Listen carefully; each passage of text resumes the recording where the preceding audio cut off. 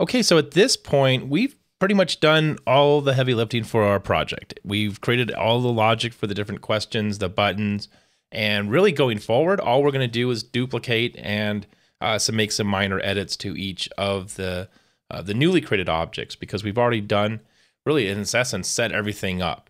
So at this point, we have a fully working game quiz. We just need to add some more questions. So a couple things to do. I'm going to real quick just turn off my player buttons here. You see how the player triggers are showing? I probably should have done that earlier. I mean, it's okay to have additional slides here, but since I'm not using them, I just want to free up a little bit more of my space here with the triggers. So I'm going to go ahead and do, first thing I'm going to duplicate is this bottom graphic and the cover screen. So if I bring open the timeline, you can see those. I'm going to turn the transparency back on. So I'm going to bring it all the way down. It's going to make it a little bit easier to track and work with these. And of course, once we verify everything else is working, when I add the additional 2 buttons, we'll turn them all off. So I'm going to just control click to make a copy. So I made a copy both of the cover as well as the marker. And now would be a good time to rename those. So I'll call that one cover 2, and then I'll call this one marker 2. Now I can't change the trigger over here. You see how button marker 2 is still pointing to Q1, question 1.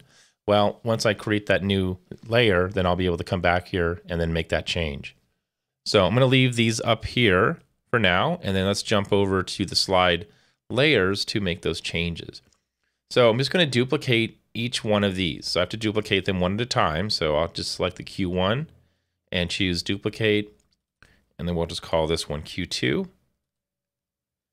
And Q1 correct, duplicate it.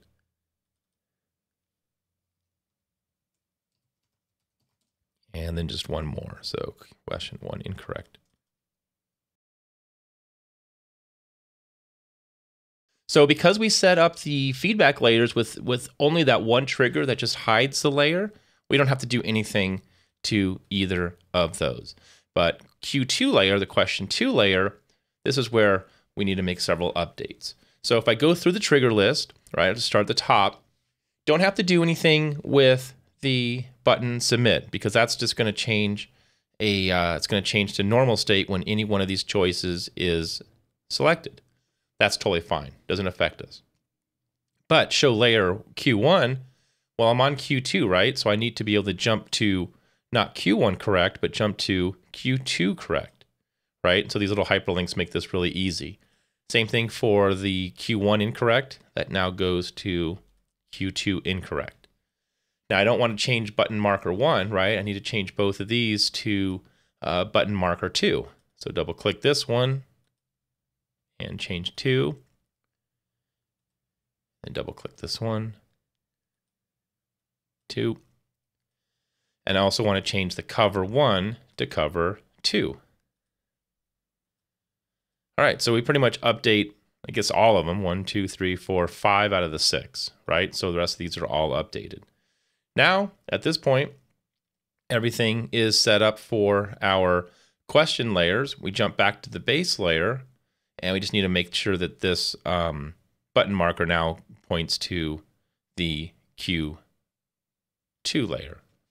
All right, and that is it. We can continue duplicating these questions as many as we like, but essentially that's all there is to building this out.